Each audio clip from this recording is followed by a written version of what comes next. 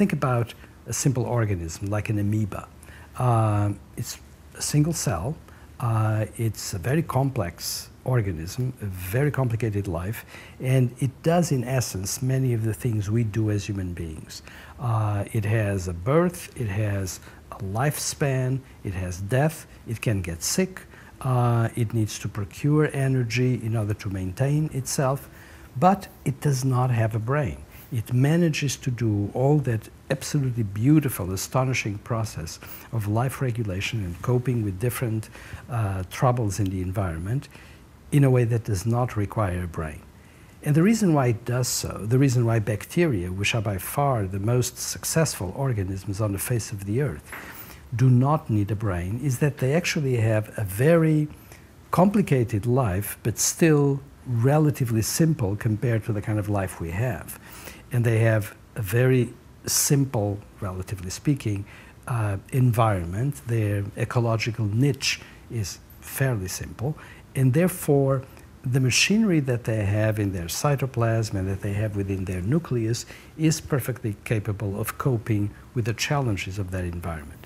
Now, when you think about complex organisms that are multicellular, they're made of many, many cells, millions of them, and many tissues, and actually have the capacity to trespass into other environments and survive in other environments, like, for example, human beings that can survive anywhere on the face of the planet and can cope inventively with the challenges of different environments, then we've got another story.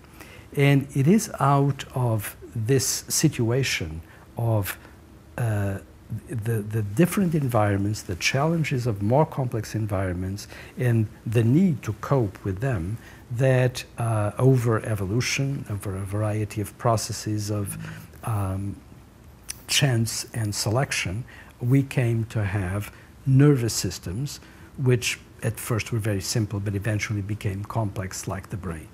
And the most complex kinds of brains, such as those we have, are brains that can produce representations of the life process, representations of their own bodies, representations of the world outside. And it is those representations which are made in the form of neural maps, maps that are implemented in neurons and that create images. It's out of that that mind really comes. So if you ask, what is the mind? Well, the mind is a collection of flowing images, and those images are built on neural maps. And those neural maps are maps of the world outside and of the world within the body.